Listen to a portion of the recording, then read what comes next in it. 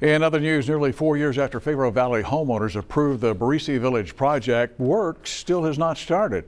Developer Jeff Blackard wants to build an Italian-style village with both a retail and residential space, but the project has been tied up in court since 2014 by a minority of homeowners. They don't like the development.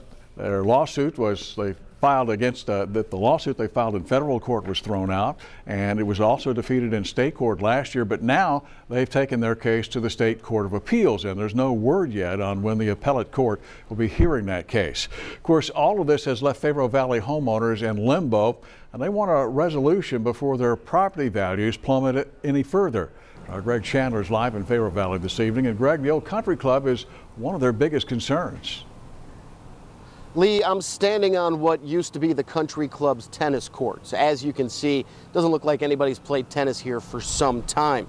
Now, people I spoke with in the neighborhood say the country club and the condition of the country club, as well as the adjacent golf course, threaten their property values as well as their safety.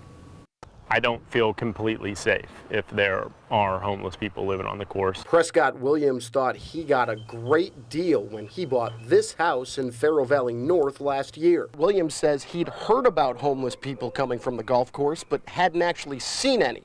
That is until one night when his video doorbell recorded a homeless woman using his porch swing. It's a little alarming, of course, to wake up early in the morning and see that your doorbell's captured a visitor. Incidents like this are part of why Pharaoh Valley property values are dropping. What used to be a golf course is a feral field. It has been that way for going on 9 years now since the club had to close its doors. Chris Kuhn lives across from the old tennis courts. She says in the last 3 years, her property value has dropped $30,000. And she's not the only one. Kuhn expects property values to keep dropping until work starts on Barisi Village. It would improve the looks of the area, it would improve our property values, it would improve people's morale.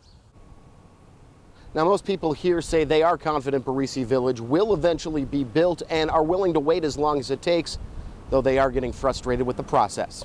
Lee?